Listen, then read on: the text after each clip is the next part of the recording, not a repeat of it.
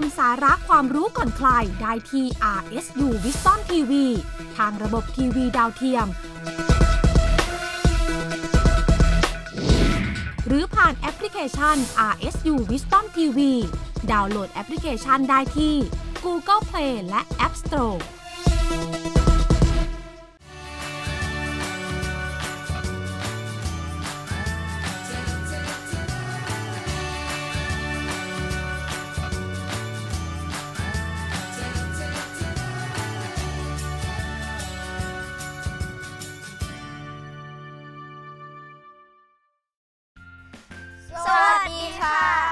Good morning, welcome to Wisdom Kids.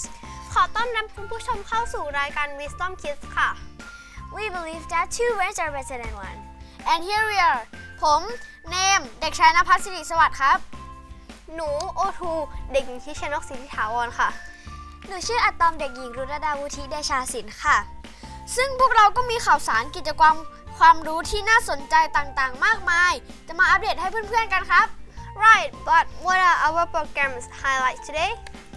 For the first break, we have 5 zoos update waiting for us. For the rest of the show, let's have a look of the highlight together. What about your life now? Where are you studying and which subject? So I'm currently pursuing my studies in Hong Kong at the Hong Kong Polytechnic University. I'm studying science, so Bachelor of Science in Chemical Technology, and I will graduate in about a year or so, and after that I will start to work and continue my life. ปริมาตรคืออะไรนะจ๊ะทรงกรวยเศษ1ส่วน3คูณ i r กำลัง2คูณ s หนูเริ่มร้องเพลงมาตั้งแต่4 ขวบแล้วค่ะแล้วก็ทั้งชีวิตในบ้านหนูก็มีแต่เพลงอะค่ะ That's amazing! I really want to see the vision of our alumni who joined One Young World Summit 2016. Hold on, how about let's start with our newsroom first? โอเคเดี๋ยวอะตอมจัดให้เลยค่ะ Let's start with a topic about baby polar bear makes a splash on Ohio Zoo debuts. สวนสัตว์โคลัมบัสในรัฐโอไฮโอประเทศสหรัฐอเมริกาเปิดตัวนอร่าลูกหมีขั้วโลกตัวใหม่ให้คนเข้าเยี่ยมชมเป็นครั้งแรกสร้างความประทับใจให้กับนักท่องเที่ยวที่เห็นสมาชิกใหม่ตัวนี้กระโดดลงสระและว่ายน้ำอย่างร่าเริงเจ้าหน้าที่สวนสัตว์บอกว่าขณะนี้นอร่ากำลังมีน้ำหนักเพิ่มขึ้นในอัตราที่ดีต่อสุขภาพแต่ก่อนหน้านี้ทีมผู้ดูแลต้องเลี้ยงดูอย่างใกล้ชิดหลังพบว่าแม่ของมันมักทิ้งให้อยู่ตัวเดียวเป็นเวลานานบ่อยครั้งนอกจากนี้องค์กรหมีขั้วโลกระหว่างประเทศจะได้ขนานนามว่าให้สวนสัตว์และสถานจัดแสดงสวนสัตว์น้ำโคลัมบัสเป็นทูตสันทวไมตรีขั้วโลกเหนือเนื่องจากอุทิศตัวเพื่อรักษาชีวิตทั่วโลกด้านนักวิทยาศาสตร์คาดว่าขณะนี้เหลือหมีขั้วโลกในธรรมชาติเพียง 20,000 ถึง 25,000 ตัวทำให้หมีขั้วโลกหาชมได้ยากขึ้นกว่าเดิมในขณะนี้รัฐโอไฮโอก็สามารถชมหมีชนิดนี้ได้อย่างใกล้ชิดแล้วโดยสวนน้ำปล่อยให้นอร่าออกมาเล่นนอกห้องอนุบาลได้วันละ1 ชั่วโมง It marked the first public appearance for the baby bear, who was born on November 6, 2015, having weighed just 1 pound or 0.5 kilograms at birth. Nora now weighs over 50 pounds or 23 kilograms, and it's developing at a healthy rate, according to zoo officials. She was hand-reared by an animal care team after the zoo observed the animal frequency abandoning the newborn for a long period of time. The Columbus Zoo and Aquarium has been named an Arctic ambassador by Polar Bears International for its works to conserve the species worldwide. Scientists estimated that only 20,000 to 25,000 polar bears remained in the wild. the zoo said. The public will now have the opportunity to watch one grow as Nora gets set to play outside of 1 hour each day. ก็สำหรับข่าวนี้นะคะก็เป็นข่าวที่เกี่ยวกับหมีขั้วโลกในสหรัฐอเมริกาที่เขาเปิดให้เยี่ยมชมค่ะและสำหรับข่าวต่อไปนะคะก็ยังเกี่ยวข้องกับสหรัฐอเมริกาและสัตว์เช่นเคยค่ะส่วนแสดงสัตว์น้ำในสหรัฐอเมริกาเข้าช่วยเหลือแมวน้ำจำนวนมากจากร้านอาหารแห่งหนึ่งเตรียมส่งกลับคืนสู่ท้องทะเลค่ะแมวน้ำ2 ตัวถูกส่งกลับคืนสู่ท้องทะเลอีกครั้งโดยพวกมันถูกช่วยจากร้านอาหารแห่งหนึ่งในเมืองซานดิเอโกของสหรัฐอเมริกาในสภาพที่ได้รับบาดเจ็บและถูกกองสุมกับแมวน้ำตัวอื่นอีกเป็น100 ตัวเพื่อนำไปเตรียมเป็นอาหารซึ่งเป็นที่ทราบกันดีว่าแมวน้ำเป็นเมนูอาหารทะเลราคาแพง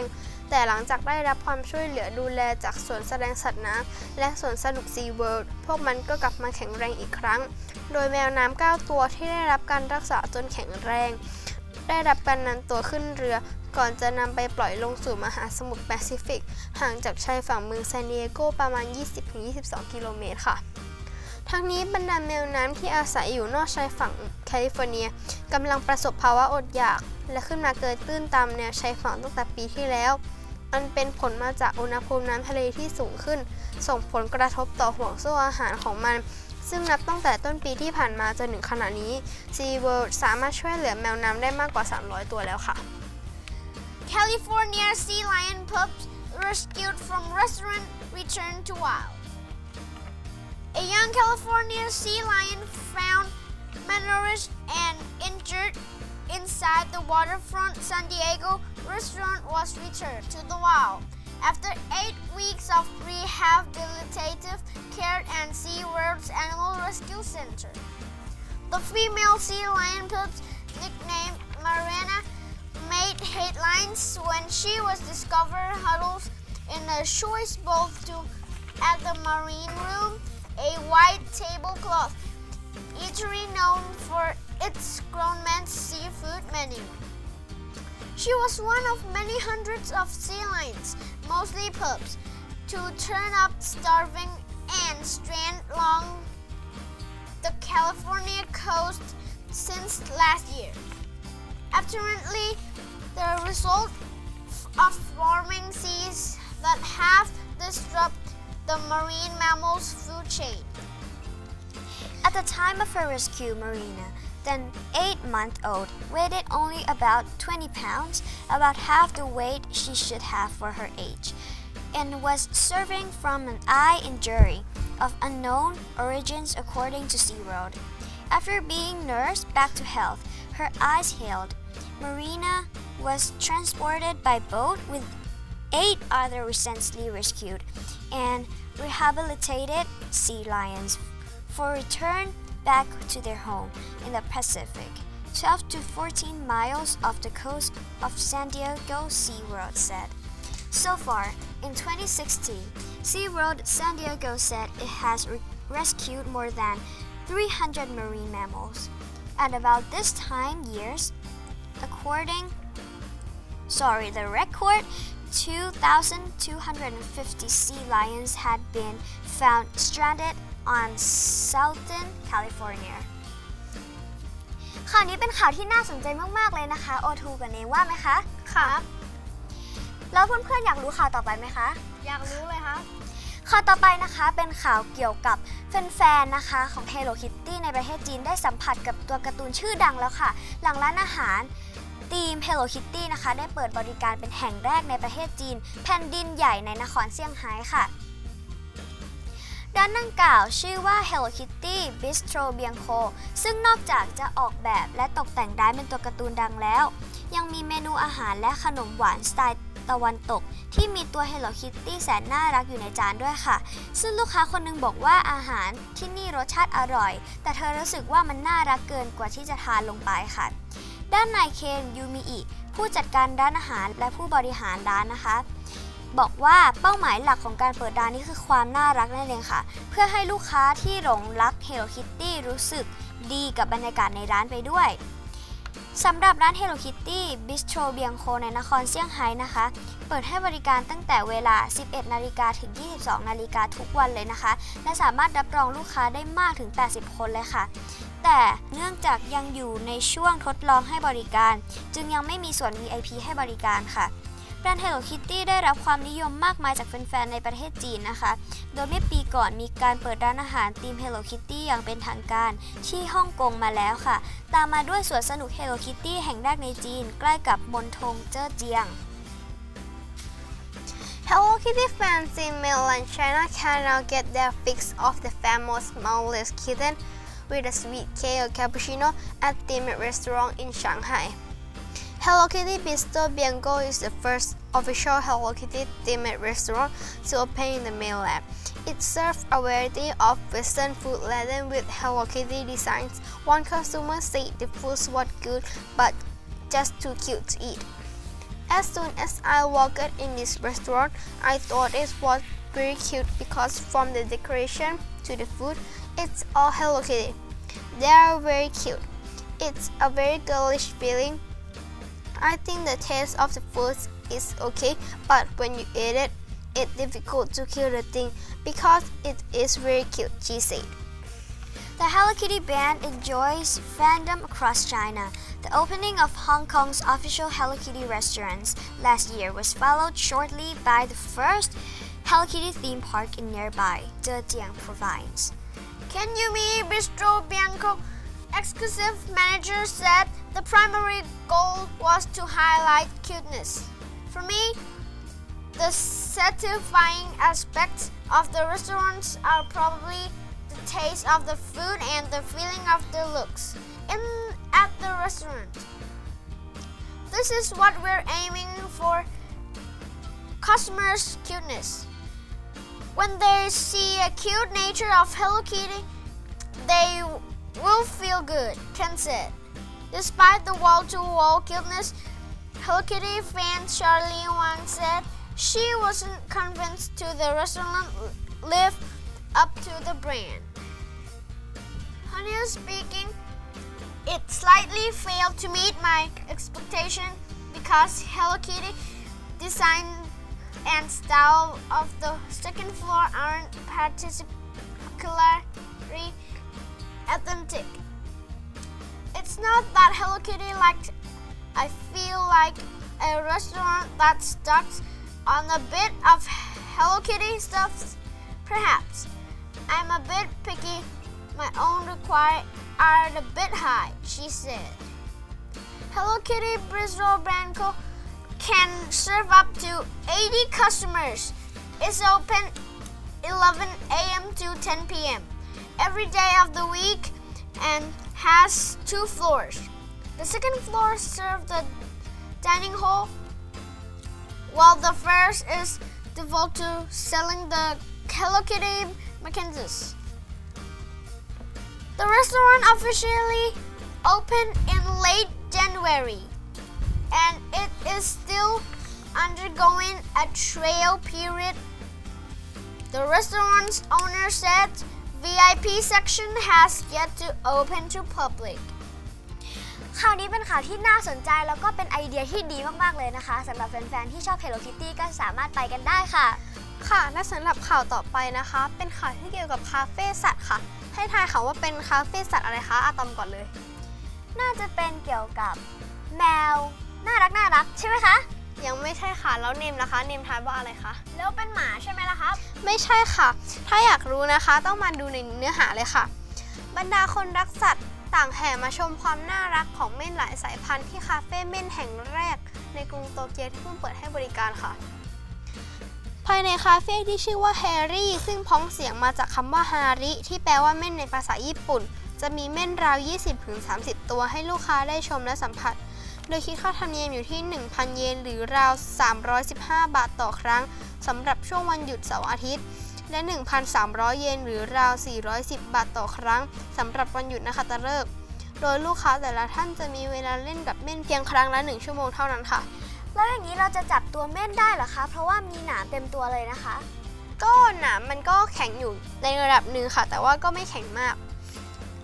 เจ้าหน้าที่คาเฟ่ดังกล่าวในมิซิกิมุราตะ บอกว่าต้องการให้คนเห็นเสน่ห์ของเม่นซึ่งหลายคนฝังใจว่าเป็นสัตว์ที่จับต้องยากเพราะมีหนามอยู่เต็มตัวทางคาเฟ่จึงอยากลบภาพนั้นด้วยการให้คนสัมผัสเม่นตัวเป็นๆนั่นเองค่ะทั้งนี้เม่นเป็นสัตว์ที่ถูกเลี้ยงและเพาะพันธุ์กันอย่างแพร่หลายในญี่ปุ่นแม้จะไม่ใช่เป็นประเทศต้นกำเนิดก็ตามและคาเฟ่สัตว์ก็ไม่ใช่เรื่องแปลกในกรุงโตเกียวเพราะก่อนหน้านี้ก็มีคาเฟ่แมวกระต่ายนกเขาแมวเหยี่ยวหรือแม้กระทั่งยูเปิดให้บริการมาแล้วค่ะ A hedgehog cafe opens in Tokyo, letting residents and tourists touch and pet the spiky animals. A hedgehog cafe has opened in Tokyo, drawing in animals lovers keen to pet spiky creatures. Residents have been lining up to spend time in the bright room with 20 to 30 hedgehogs of different breeds. A fee of 1,000 yen or $9 on weekdays and 1,300 yen on holiday or $12. Give people an hour for playing with the pricky animals. They have long been sold by bred in Japan and as pets despite not being native to the country. The cafe's name is Harry is play from the animal's name of Japanese as Harry, means needle of in Japanese. Animals cafe are not rare in Tokyo. They are already cats, rabbits, owls, hawk, and even snake cafe in the city. ก็สำหรับคาเฟ่สัตว์แห่งนี้นะคะก็ถือว่าเป็นคาเฟ่สัตว์ที่แปลกใหม่อีกคาเฟ่หนึ่งเลยล่ะค่ะถ้าแวะไปญี่ปุ่นก็อย่าลืมแวะไปนะคะค่ะซึ่งคาเฟ่นี้นะคะเป็นคาเฟ่ที่น่าสนใจมากๆเลยล่ะค่ะแล้วเนี่ยพอจะมีข่าวบ้างไหมคะที่จะมาเล่าให้พวกเราฟังครับข่าวนี้ผมเชื่อว่าแฟนของ Snoopy จะต้องชอบมากแน่ๆเลยครับชาวญี่ปุ่นกำลังจะได้สัมผัสกลิ่นอายของ Snoopy ตัวละครดังจากการ์ตูน Peanuts ในพิพิธภัณฑ์ Snoopy แห่งแรกของกรุงโตเกียวประเทศญี่ปุ่นพิพิธภัณฑ์แห่งนี้ซึ่งตั้งอยู่โดยพิพิธภัณฑ์ชาวชูที่มีสำนักงานใหญ่ในรัฐแคลิฟอร์เนียประเทศสหรัฐอเมริกาและตั้งชื่อตามนายชาวมอนโรซูนักวาดการ์ตูนชาวอเมริกันผู้ล่วงลับที่ให้กำเนิดการ์ตูนเรื่อง Peanuts จะจัดแสดงสิ่งของเกี่ยวกับ Snoopy ราว 1,500 ชิ้นซึ่งรวมถึงต้นฉบับการ์ตูน Peanuts ตอนต่างๆและสินค้าแนววินเทจมากมายนอกจากนี้ยังมีสิ่งของบางชิ้นถูกนำมาแสดงต่อสาธารณชนเป็นครั้งแรกในพิพิธภัณฑ์ที่กรุงโตเกียวด้วยรวมถึงภาพการ์ตูนสีมีลายเซ็นของนายชูซึ่งเขียนถึงภรรยาของเขาอย่างไรก็ตามแม้ว่าพิพิธภัณฑ์ Snoopy แห่งนี้จะเป็นแห่งแรกที่เปิดบริการนอกรัฐแคลิฟอร์เนียแต่ก็จะเปิดให้บริการในกรุงโตเกียวเพียงชั่วคราวเท่านั้นและจะปิดทำการในเดือนกันยายน 2561 โดยระหว่างการเปิดบริการนี้จะมีการปรับเปลี่ยนเนื้อหาการจัดแสดงภายในพิพิธภัณฑ์ทุกๆ 6 เดือนสำหรับ Snoopy เป็นสุนัขพันธุ์บีโก้ที่เป็นตัวละครเด่นในการ์ตูนเรื่อง Peanuts โดยปรากฏตัวครั้งแรกเมื่อปี 2493 ถือเป็นการ์ตูนอเมริกันที่มีชื่อเสียงโด่งดังไปทั่วโลกรวมถึงในประเทศญี่ปุ่นด้วย The Shar Schools Museum and Research Center in California, United States, the Mecca of Peanuts fan, is to open its first official Stellites Museum on Saturday or April 23 in Tokyo. The Snoopy Museum Tokyo opened its doors early to the media for a special preview of the 150 Snoopy-related items, including original comic strips and vintage goods, which will be on display. While this exclusive museum is the first such Snoopy museum outside the original location in California, it is the temporary and will be closed door in September 2018. Some items are being displayed in public for the first time, such as the color cartoon strips, schools, pen, especially for his wife. Suze wrote, "For Ginny, my Valentine's with love." Sparky. Sparky was Sue's nickname. Snoopy, a beagle in comic strip Peanuts, first came to life in 1950. The iconic American cartoon soon developed a global following also in Japan. However, Bright Dog said while Snoopy is popular in Japan, it has to compete with other iconic characters in Japan, such as Hello Kitty and Dragon Ball. Miyoshi Nagayama, the director at the museum, said that he hopes to change the way people perceive Snoopy. Although the entire fee to the museum will cost 2,000 yen, it is scheduled to change its content every 6 months to appeal out to a wider range of visitors. ข่าวนี้นะครับก็น่าสนใจมากไม่แพ้ข่าวที่แล้วเลยนะครับ ใช่ค่ะ ข่าวทั้ง5ข่าวนะคะทำให้พวกเราเนี่ยได้รับความรู้ไปเพิ่มอย่างเยอะเลยล่ะค่ะ And that's all for our news roundup. We'll keep you updated. Coming up, Bilinqual Kids, we would like to present you a very interesting activity from Sachit Rangsit Bilingual School. ส่วนจะน่าสนใจขนาดไหนไปพบกันในช่วงหน้าครับ Stay tuned.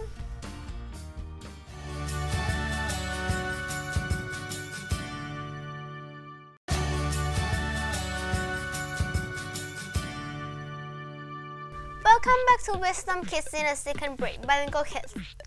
กลับมาในช่วงที่2ของรายการนะคะกับช่วง Bilinqual Kids ค่ะก็จะเป็นช่วงที่พวกเราทั้ง3คนนะคะจะมาเสนอมุมมองความรู้ทางด้านวิชาการแล้วก็รวมถึงกิจกรรมที่น่าสนใจของเพื่อนๆพี่ๆน้องๆในโรงเรียนสาธิตแห่งมหาวิทยาลัยรังสิตด้วยค่ะ What is our activity today, Name? Today I would like to introduce Kridsapope Hemgren, who has participated in One Young World Summit 2015, Canada. The most important is that about Kridsapope because he is our alumni SBS the 4th. พี่คริสศิษย์เก่ารุ่น4นี่เองค่ะ Well, let's catch up with our special report. สวัสดีครับ Hello everybody. Welcome to our special interview with me, Name. And today we have Kridsapope Hemgren, who is very outstanding in the leading role.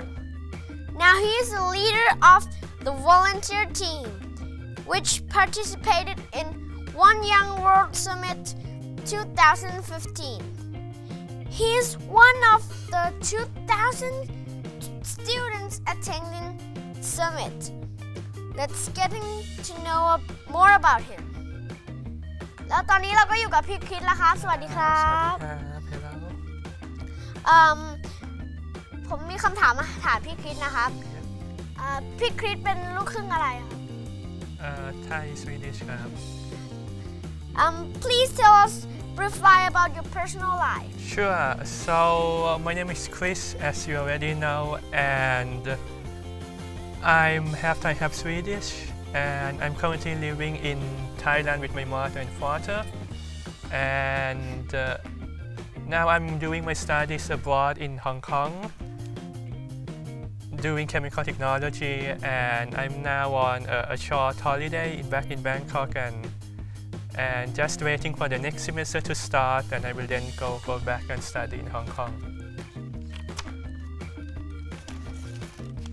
พี่คริสเป็นศิษย์รุ่นที่เท่าไหร่จากโรงเรียนสาธิตของเราครับรุ่น4ครับ SBS รุ่น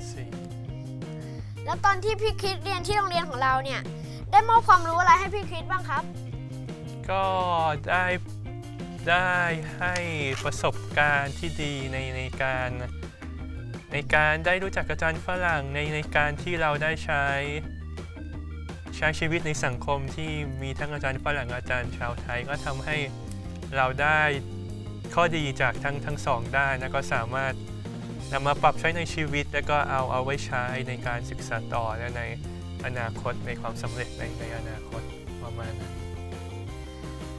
How about the school environment? Back in the time you were a student at our school. Okay, it was a very enjoyable environment, both from my wonderful classmates in the class and also all of the great teachers that we have at Satit Bilingual School, they really supported me in every way that they could, and they really helped me to shape me up to become a successful person, a good communicator, and especially like Dr. Daniel who taught physics to me when I was in SBS. He had a really good way of explaining the topics and really had a good way to make sure that the students understood and could apply the things that he taught. So it was one of my best times in my life by studying at Satit Bilingual School, and I'm sure that I will still remember the things that I did in SBS and will carry those things into my future. What is One Young World Summit? Okay, so let me tell you a bit about the summit. It's a summit where there are still leaders from more than 196 countries coming together to have a meeting and to discuss about the problems that we are having in today's world, like environment, education, global warming, migration, and all of those stuff. And this summit, it's quite special because it's not a summit where you see a lot of well-known people or a lot of people from the politics coming. It's mainly young people who really have the passion and really have the energy, really have the momentum to really make a change and drive a good thing that will happen in the societies. And luckily at that time I came back to Thailand because it was like the winter break, and I just like saw a poster on the street that they wanted volunteers and wanted team leaders, and I just applied, and luckily I got to be the team leader of the summit. I got to be in charge of the VIPs, so like Mr. Kofi Annan, I got to work with him and also other delegates. So it was a great experience being in a summit where things are really being done. It's not a summit where they just come and talk. It's a summit where they really discuss and really make sure that after the summit something has to happen, something has to change, and there needs to be an impact from the summit. So they really make sure that it will be successful, and I just felt like the power in the summit, and it was a great experience, and I would like to see more summits like this and more people coming to these summits. แล้วพี่คริสเนี่ยไปเข้าร่วม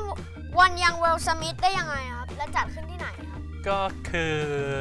ตอนนั้นเหมือนกับกลับมาเมืองไทยแบบมันเป็น Winter Break แล้วก็เห็นแบบป้ายflyer ป้ายแบบโฆษณาตรงถนนเพราะกทมปีนี้คือกทมเป็นเจ้าภาพก็เป็นครั้งแรกในเอเชียที่เขามาที่เอเชียก็ค่อนข้างเป็นเกียรติมากที่ว่าเราได้รับการคัดเลือกเพราะกว่าจะได้รับคัดเลือกนี่เขาต้องมีแบบต้องไปประมูลต้องไปแบบฟาดฟันกับแบบพวกโตเกียวหรือแบบซิดนีย์ฮ่องกงสิงคโปร์แบบเหมือนงานโอลิมปิกที่แบบโอเคใครๆก็อยากเป็นเจ้าภาพนั่นเป็นครั้งแรกในเอเชียก็แบบสู้กันแทบตายเราก็แบบเห็นมันโฆษณาแล้วก็เห็นว่าเห็นว่าแบบพี่ก็คิดว่าพี่ก็แบบมีความสามารถระดับหนึ่งนะก็แบบลองสมัครเข้าไปแล้วก็โชคดีเขาคนที่สัมภาษณ์ซึ่งตอนนั้นเป็นฝรั่งทุกคนเป็นฝรั่งหมดที่สัมภาษณ์บินมาจากลอนดอนเขาก็แบบว่าเห็นว่าเราแบบมีความสามารถพอที่จะขึ้นเป็นผู้นำในการดูแลวอลเลนเทียร์ร้อยกว่าชีวิตก็เลยได้เข้ามาตรงนั้นแล้วก็ได้ทำซัมมิตวันยังเวิลด์ แล้วพี่คิดอย่างไรครับกับการได้คัดเลือกเป็นหัวหน้าตัวแทนครั้งนี้ก็คิดว่าเป็นเกียรติอย่างแรกเป็นเกียรติที่ว่าเราได้เข้าไปมีส่วนร่วมกับการประชุมระดับโลกแบบนี้ซึ่งมันไม่ได้หาได้ง่ายเขาไม่ได้จัดบ่อยๆแล้วก็มันก็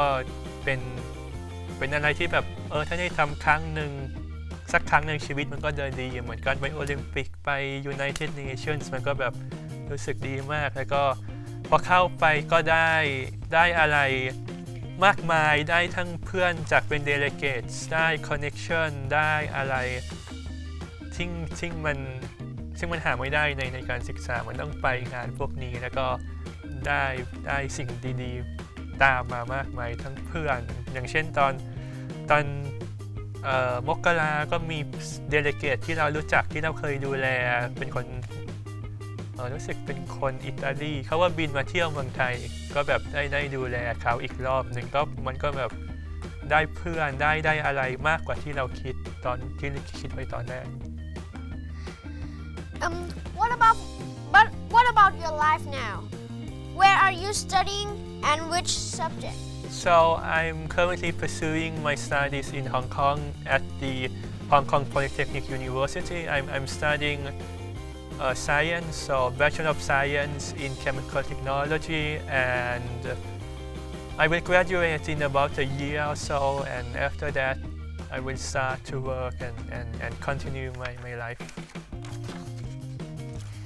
งั้นเรื่องสุดท้ายนะครับให้พี่คริสฝากถึงน้องๆถึงการเก็บไปประสบการณ์ต่างๆเพื่อนำมาใช้ในชีวิตประจำวันครับก็อยากจะฝากถึงท่านผู้ชมทั้งหลายนะครับที่ได้ฟังการสนทนาวันนี้ก็อยากให้โดยเฉพาะผู้ปกครองกับโรงเรียนเนี่ยช่วยผลักดันลูกช่วยดูแลลูกของท่านสมมติลูกของท่านมีความฝันอยากจะเป็นอะไรก็ช่วยแบบสนับสนุนบุตรหลานของท่านคอยกระตุ้นเขาคอยแบบให้กำลังใจเขาเพราะว่าการที่คนเราจะประสบความสำเร็จหรือการที่ผมมาถึงจุดนี้ได้ก็เกิดจากอย่างแรกคือเรามีความฝันเรารู้ว่าเราอยากทำอะไรแล้วก็มีคนคอยสปอร์ตเราระหว่างการเดินทางพ่อแม่โรงเรียนมีคนคอยให้กำลังใจบางครั้งมันก็มีบางครั้งที่เราพลาดหรือแบบล้มเหลวแต่มันก็ยังมีคนคอยให้กำลังใจเราอยู่ว่าแบบสู้ต่อไปนะคุณมีความฝันนะคุณมีความสามารถคุณควรจะทำฝันของคุณเป็นจริงก็อยากให้น้องๆทุกคนหาตัวเองให้เจอว่าเราอยากทำอะไรแล้วก็มุ่งมั่นกับสิ่งนั้นต่อให้มีเสียงแบบคัดค้านหรือแบบคอรหาว่าแบบจะทำได้เหรอแบบจะทำได้ไหมก็ขอให้น้องมุ่งมั่นแล้วก็พิสูจน์ให้ทุกคนเห็นว่าน้องจะทำสิ่งนี้แล้วก็ประสบความสำเร็จในอนาคตครับนี่ก็คือทั้งหมดของ Special Interview ของเราวันนี้นะครับก็ขอลาคุณผู้ชมไปก่อนสวัสดีครับพี่คริสเนี่ยนะครับถือเป็นหนึ่งในเยาวชนต้นแบบที่เราควรเอาเป็นแบบอย่างใช่ไหมครับพี่โอทูพี่อะตอมใช่ค่ะพี่คริสเป็นคนที่เก่งมากเลย and that's why we have to work hard and play hard like him right yes and now let's get a short break สำหรับในช่วงหน้าในช่วงของ Homework Helper ก็จะเป็นเราก็จะมีเทคนิคการเรียนการสอนที่น่าสนใจมาฝากเพื่อนๆอีกเช่นเคยครับ If you have any question about your homework don't miss our show These are all for Bilinqual Kids and see you again after the break. Stay tuned.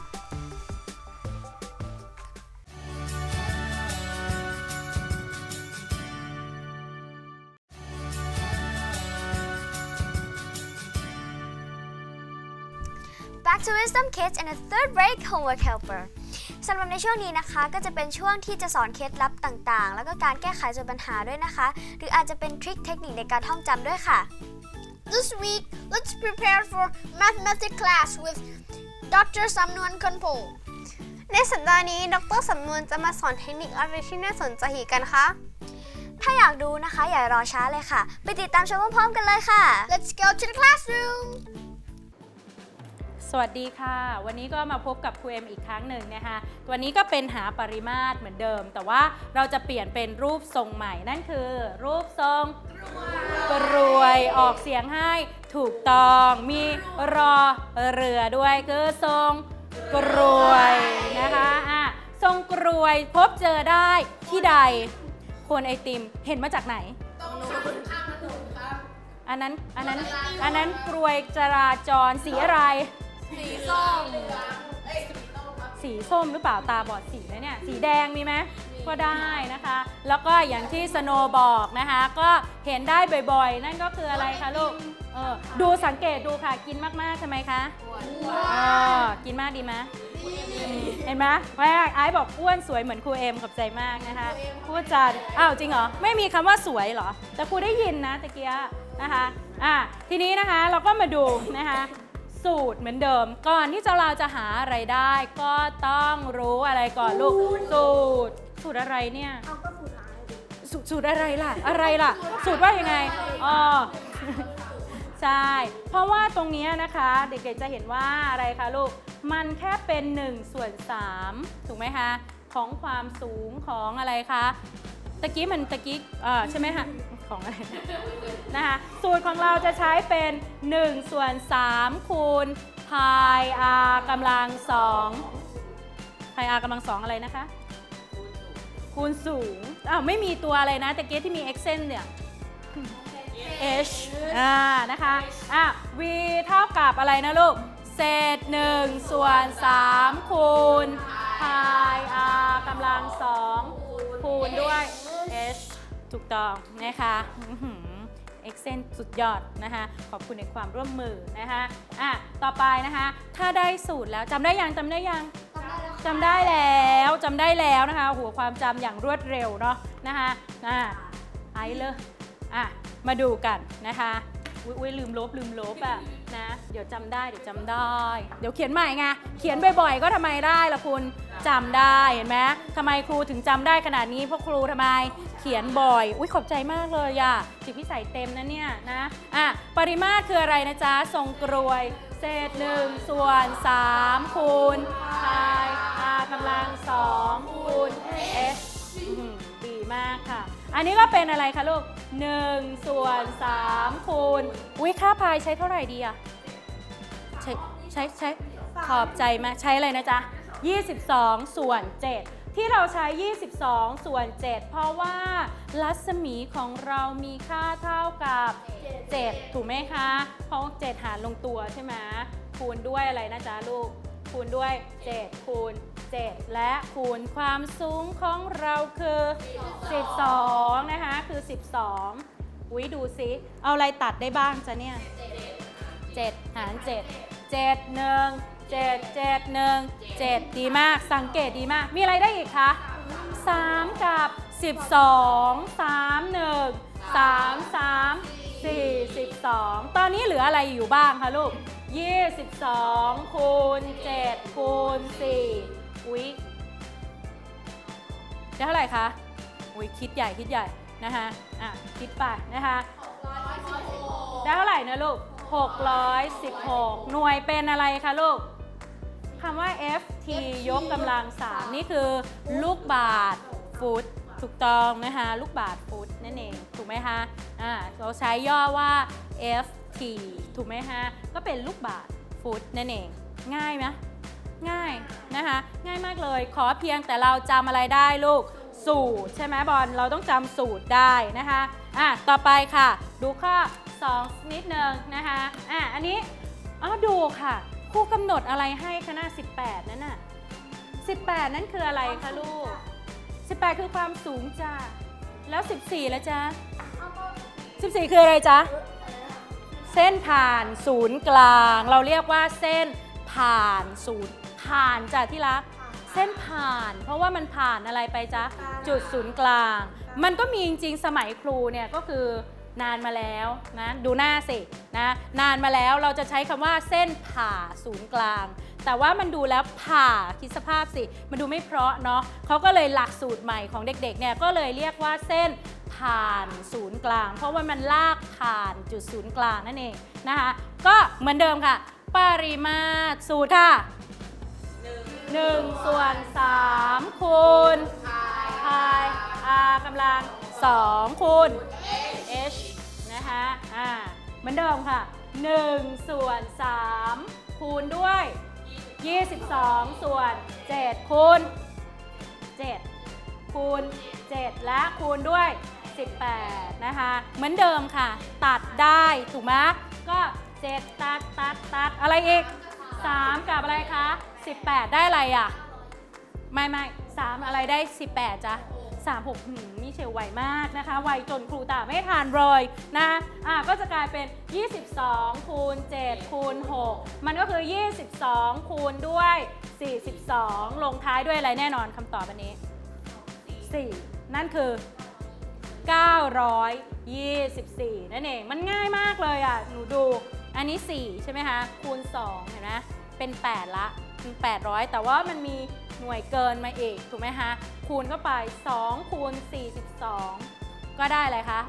84ก็บวกเข้าไปนะคะก็จะได้เป็น924หน่วยเป็นอะไรคะลูกลูกบาศก์เฮ้ยลูกบาศก์ยกกำลังอะไรนะ3ผิดเป็นอะไรครูแล้วครูเป็นใครก็เป็นครูถูกต้องเพราะฉะนั้นเนี่ยเรามีการผิดพลาดกันได้แต่ผิดพลาดปุ๊บต้องทำไมลูกแก้ไขใช่ไหมคะคนทำผิดก็ต้องรีบแก้ไขถูกต้องนะคะอันนี้นะคะเราก็จบไปละ1ข้อเนาะอันนี้มาในชีวิตจริงนิดนึงวิตายมองเห็นไหมลูกเลขอะไรคนไอติมถูกต้องอันนี้ดูไฮโซนิดนึงไหมคนไอติมอันนี้ไม่เลยนะอันนี้น่าจะอร่อยสโนว์อย่าเพิ่งกินรูปภาพของครูไปนะเราต้องเก็บไว้นะคะให้รุ่นต่อไปได้เรียนต่อนะคะปริมาตรจะใส่ไอติมได้เท่าไหร่ทำยังไงดีข้อหา v เท่ากับเร็ว1ส่วน3คูณ pi r กำลัง2คูณ h ดีมากนะคะก็เป็น1ส่วน3คูณ20คูณอะไรดี r ของเราคือเท่าไหร่r ของเราคือ1นะเพราะว่าสิ่งที่ครูให้มานั้นน่ะคือเส้นผ่านศูนย์กลางคือ2ถูกไหมลูกเดี๋ยวนะข้อสังเกตนะคะเพราะฉะนั้นเราควรใช้ค่าพายเท่ากับ 3.14 นะคะคูณด้วย1คูณ1คูณ6อุ๊ยตัดได้ด้วยมีอะไรตัดได้3อุ๊ยไม่รู้นะครูสงสัยจะตั้งใจเอาโจทย์มาให้ตัดได้เนอะนะง่ายเชียว3 1 3 3 2อุ้ย3 2 6ตัวเองตัวเองจะบอกว่า3บวก3เป็น6ใช่ไหม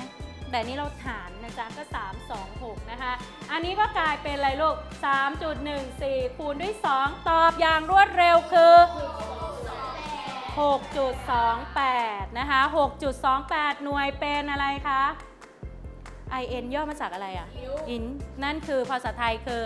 นิ้วยกกำลัง3นะคะยกกำลัง3นั่นเองก็จะใส่ไอศครีมลงไปเต็มโคนนี้เท่ากับ 6.28 อะไรกำลัง3ลูกนิ้วกำลัง3ลูกบาศก์นิ้วนั่นเองนะคะอันนี้ก็จะใช้ในชีวิตจริงถูกไหมคะอันนี้เมื่อครั้งที่แล้วที่เราเป็นทรงกระบอกก็มิเชลบอกว่าใส่เป็นข้าวหลามอะไรอย่างเงี้ยนะคะอันนี้ก็นึกถึงแต่ของกินไงนะคะอันนี้ก็ใส่ไอศครีมนะคะก่อนที่เราจะจากกันไปในวันนี้นะขนมถ้วยเป็นรูปอะไรครั้งหน้านะขนมถ้วยนะคะครั้งหน้าขนมถ้วยนะคะครั้งนี้เอาเป็นกรวยไปก่อนนะคะครั้งหน้าเป็นขนมถ้วยนะฉะนั้นขอทวนอีกครั้งหนึ่งค่ะลูก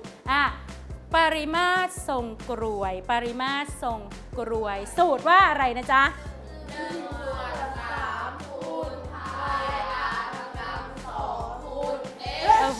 ดีมากน่าปลื้มใจที่สุดนะคะก็เหมือนเดิมค่ะอย่าลืมครูนี่ขยันใช่ไหมขยันให้อะไรจ๊ะขอบใจมากเพื่อใครให้การบ้านเพื่อใครเพื่อเด็กเพื่อครูขอบคุณนะมันจะไปเพื่อครูได้ยังไงเพราะว่าครูก็ต้องตรวจนะเพื่อใครกันแน่โดยจริงแล้วเพื่อนักเรียนนะคะการบ้านก็เพื่อนักเรียนได้ไปฝึกฝนนะคะลูกแล้วก็ทำบ่อยๆใช่ไหมคะทำบ่อยๆแล้วก็เกิดความเข้าใจแล้วเราก็สามารถที่จะทำไมคะลูกทำได้ถูกไหมคะวันนี้ก็ขอบใจเด็กๆมากนะคะแล้วเดี๋ยวเราค่อยพบกันอีกครั้งหนึ่งนะคะสวัสดีค่ะครูเอ็มสอนเทคนิควิชาคณิตศาสตร์ได้น่าสนใจและยังเป็นเทคนิคที่จำได้ง่ายมากๆเลยค่ะใช่แล้วค่ะเทคนิคเหล่านี้นะคะเพื่อนๆที่ดูก็สามารถนำไปลองใช้กันได้ค่ะ Thank you for teaching by Dr. Samnuan และนี่คือทั้งหมดของเรื่องราวที่น่าสนใจในช่วง Homework Helper ค่ะสำหรับในช่วงหน้าเป็นช่วง Do It Yourself เป็นช่วงที่เปิดโอกาสให้เพื่อนๆได้มาแสดงความสามารถกันค่ะ Can't wait to see our guest for Do It Yourself. I've heard that she's very special. So let's take a break and come back to see the show.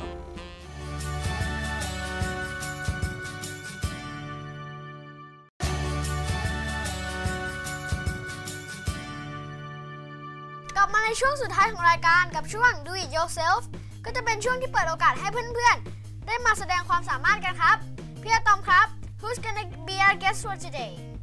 ในวันนี้นะคะเราก็จะพาเพื่อนๆไปพบกับ Junior Superstar Singer ค่ะ That's you อะตอม No, not me, but that is พี่ธาราซาตาเปียโรโนเฟรันค่ะ Right, she is so smart with singing, playing music. I can say that she's gonna be superstar one day. So let's see her show together.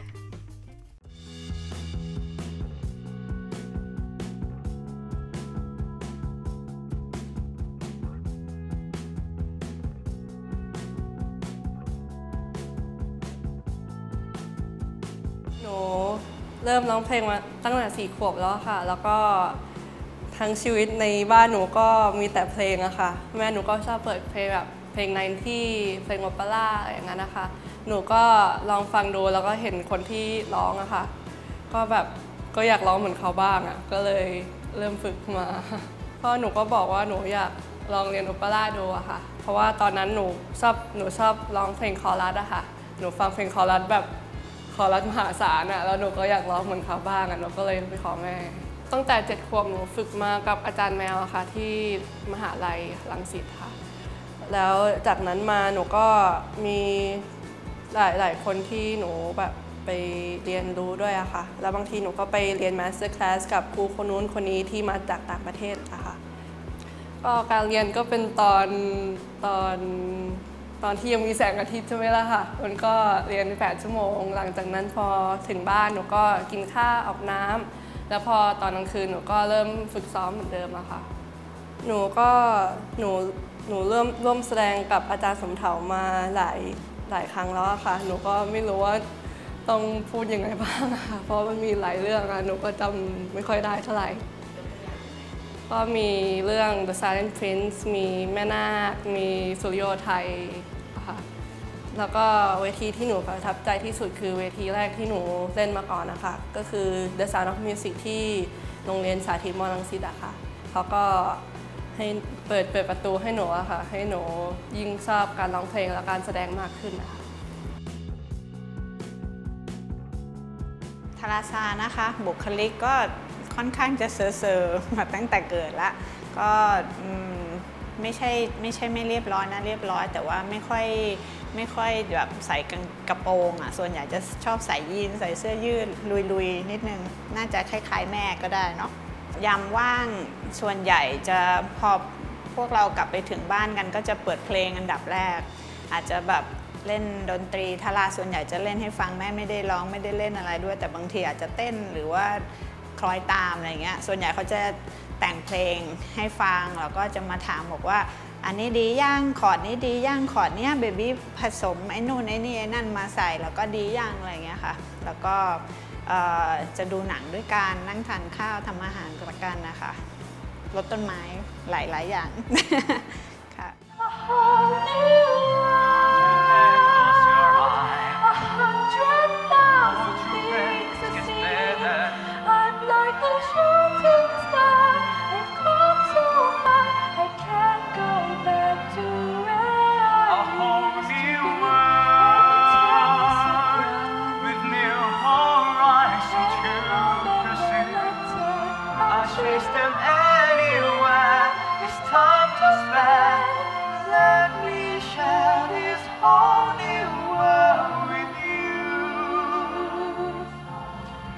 ตั้งแต่ครั้งแรกที่ทารามาขอให้หาครูร้องโอเปร่าก็คือตอนทารา4 ขวบเพิ่งเริ่มพูดเมื่อไม่นานเองเพราะว่าทาราเริ่มพูดตอนประมาณ3 ขวบเพราะที่บ้านมี5 ภาษาก็เลยแบบไม่ได้พูดอะไรเร็วกว่านั้นอ่ะก็พอ4 ขวบปุ๊บทาราก็บอกมาม่า ถ้าไม่หาครูสอนโอเปร่าแล้วเบบี้จะร้องโอเปร่าได้ยังไง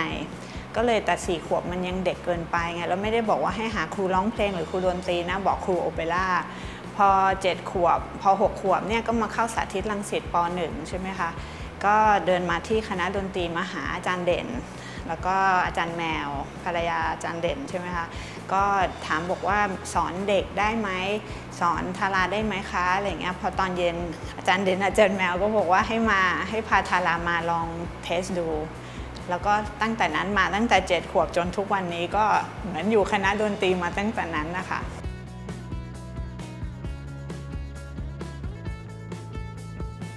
ตอนเด็กๆเขาจะชอบเล่นกีฬาตอนแรกนึกว่าจะไปโอลิมปิก 2016 ซะอีกเป็นนักกีฬาว่ายน้ำแต่พออายุ 11 เธอก็แบบเริ่มจะต้องไปร้องเพลงหรือว่าต้องไปเล่นโอเปร่าของอาจารย์สมเถาหรือเล่นละครเวทีของโรงเรียนของข้างนอกด้วยอะไรเงี้ยแล้วก็เริ่มชอบเพราะว่าอาจารย์เด่นบอกว่าต้องเรียนเปียโนเพราะถ้าไม่เรียนเปียโนจะร้องเพลงไม่ตรงไม่ perfect pitch ก็ไปเรียนเปียโนไปเรียนฟลูตไปเรียนกีตาร์เพราะคุณพ่อเขาเป็นนักดนตรีด้วยแล้วก็คุณลุงก็เป็นนักดนตรีแล้วก็เริ่มไปเรียนแต่งเพลงกับพี่ปุ้มพองพรหมสนิทวงศ์นายุทธยาแล้วก็เรียนกีตาร์กับอาจารย์ปราดครับ PMG เนี่ยค่ะก็อนาคตเท่าที่ทาราบอกนะก็คือถ้าไม่มีดนตรีคงอยู่ไม่ได้ก็คือน่าจะต้องเป็นดนตรีน่าจะคณะดนตรีที่นี่แหละเพราะว่าเป็นครอบครัวเดียวกันเนาะคิดว่าอย่าเอาความฝันของตัวเองมาทำเป็นความฝันของลูกเพราะลูกอาจจะไม่ชอบก็ได้ก็คือค่อยๆดูว่าลูกจะอยากจะทำอะไรอย่างทาราเนี่ยตั้งแต่เด็กๆก็อยากจะเทควันโดอยากจะเรียนขี่ม้าอยากจะว่ายน้ำอยากจะวาดรูปอยากร้องเพลงเล่นดนตรีก็คือแบบทุกอย่างบอกทาราบอกว่าได้แม่หาเงินได้ไปเรียนให้หมดแล้วก็แต่ถ้าไม่ชอบต้องบอกจะได้หยุดเพราะว่ามันเป็นการเสียเงินโดยเปล่าประโยชน์ใช่ไหมคะถ้าทำก็ต้องทำให้ดีที่สุดแล้วเธอก็ในที่สุดก็จากหลายๆทางเนี่ยก็มาสู่ดนตรีอย่างเดียวแล้วตอนนี้ค่ะตอนแรกหนูก็ชอบคลาสสิกมากที่สุดอะค่ะแล้วพอไปมาหนูก็ชอบล็อกหนูชอบ R&B แล้วตอนนี้หนูก็เริ่มมาลองดูเรื่องแจ๊สอะค่ะหนูก็อยากเรียนรู้ดนตรีทุกประเภทอะค่ะจะได้เวลาแต่งเพลงอะมันจะได้มีทุกประเภทในเพลงเดียวกันนะคะจะได้หลากหลายมีเพลงหนึ่งที่หนูแต่งชื่อ Internal Beauty อะค่ะมันก็เกี่ยวกับการที่มีความสวยในใจของตัวเองอะค่ะหนูก็เห็นหลายๆคนที่ไม่มั่นใจเพราะว่าหน้าไม่สวยหรือว่าหน้าไม่หล่ออะค่ะแต่จริงๆแล้วมันไม่เกี่ยวกับความสวยในใจเราอะค่ะถ้าเกิดเราดีเราเป็นคนที่ดีอะค่ะยังไงเราก็สวยค่ะก็ถ้าเกิดเรามีแรงบันดาลใจที่จะได้ร้องเพลงแล้วก็เล่นดนตรีอะค่ะยังไงเราก็ฝึกได้ทุกที่อะค่ะเราฝึกใน YouTube เราไปเรียนกับคุณครูก็ได้ค่ะยังไงก็หาทางฝึกได้ถ้าเกิดอยากเต้นจริงๆ I can't help to see you look so down turn that frown around you look much better without it I can't help to see your eyes so dull just add some colors within with little bits of the rainbow I can't help to see you look so down turn that frown around you look much better without it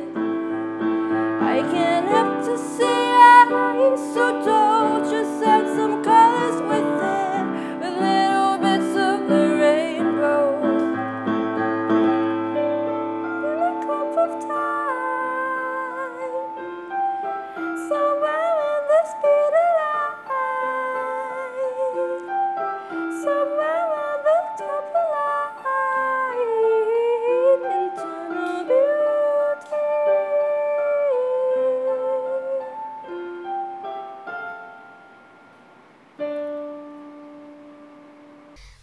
คือทั้งหมดของรายการ Wisdom Kids ในวันนี้นะคะสำหรับวันนี้ต้องขอบคุณเพื่อนๆและคุณผู้ชมที่ติดตามชมกันค่ะซึ่งเพื่อนๆสามารถพบกับพวกเราเป็นประจำทุกวันเสาร์เวลา 8 นาฬิกาถึง 9 นาฬิกานะครับที่สถานีโทรทัศน์ RSU WisdomTV แห่งนี้ครับ That's all of Wisdom Kids for today. Thank you for joining us. See you next week. สวัสดีครับบ๊ายบาย